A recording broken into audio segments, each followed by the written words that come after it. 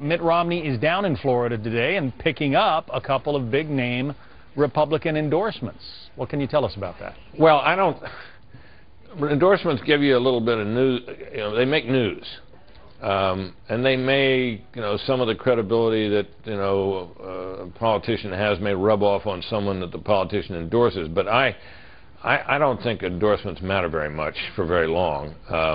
But you're not going to turn them down, and if it gives you a splashy news conference where, someone who's well known in the state comes out and says, I'm for Romney, then you'll take it. And Romney's picked up a lot of endorsements, but the voters tend to make up their own minds, and they may love the person doing the endorsing, but that doesn't mean they're going to love the endorsee. Yeah, we're talking about Representatives Ileana Ros-Lehtinen, Mario Diaz-Balart, and his brother, former Congressman Lincoln Diaz-Balart. Yeah. Obviously, three well-known members of the Cuban-American community. Romney's stance on immigration supposedly has hurt him among Cuban-Americans. This is perhaps a chance to repair some of the damage?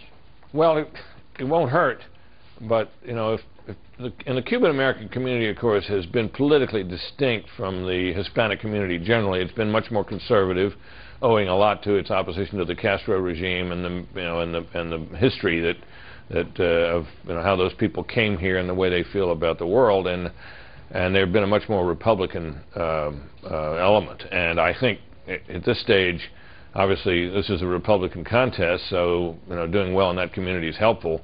Whether it will translate to any greater standing for him among Hispanics in a general election campaign if he gets there would be, I think, doubtful. Our senior political analyst, Britt Hume, always good to have your expertise. Thanks, Britt. Thank you, John. Thank you.